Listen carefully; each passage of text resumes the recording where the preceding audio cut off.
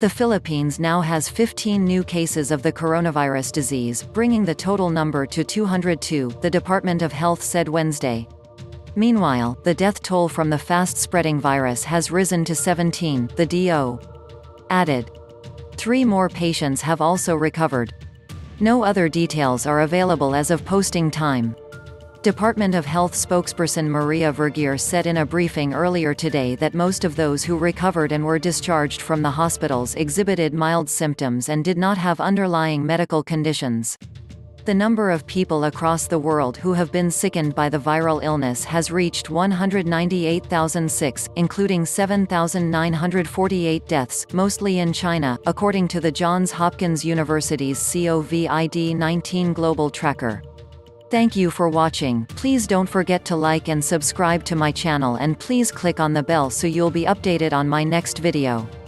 Thank you. WeCare for UPH. Your health comes first.